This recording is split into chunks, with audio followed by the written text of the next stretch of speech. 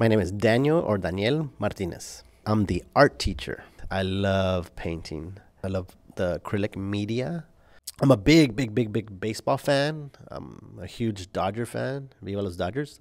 I play in a league at Southgate. This is my 14th year teaching art, but my second year teaching high school here at Mendez. There's kids that want to come into my art class, but sometimes it's too packed. I've heard from counselors that that's the first elective that they will ask. Having more art classes will give the kids better ways to create. Here they could distress. I had this kid named Juan failing all his classes, not doing well. Couldn't get an elective because of his classes being all Fs. The counselor talked to me and we got him into my art class. He did great work. He was concentrated. Juan turned it around. He started doing better in his classes, not only in my class, but in the other classes.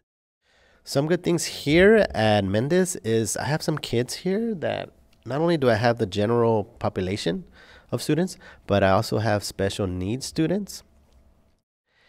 The first thing they ask is, can you put them in art? Can they put them in art? Because it's the impact how it helps the kids with special needs. Standards are learned here. Kids, you get the best out of kids.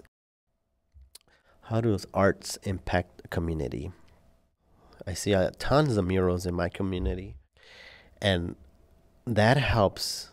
I think students come in and they see that around their communities, and when they come into classrooms, they're interested. They're interested in creating something like that, or just interested in trying it.